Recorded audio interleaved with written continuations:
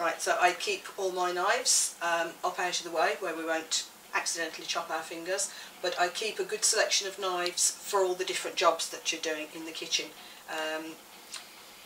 We have chopping knives for vegetables, reasonably sharp.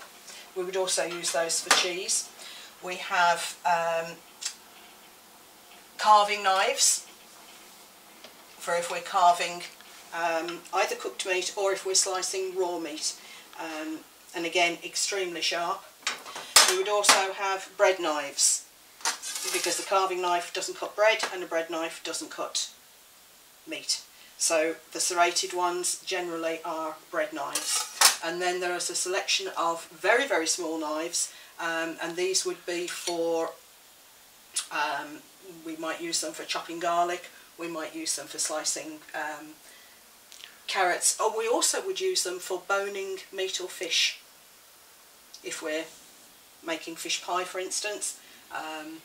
Also for skinning fish, we would use something like that. A nice blade that's a little bit flexible, that we can actually get under the flesh of the fish and get the skin off.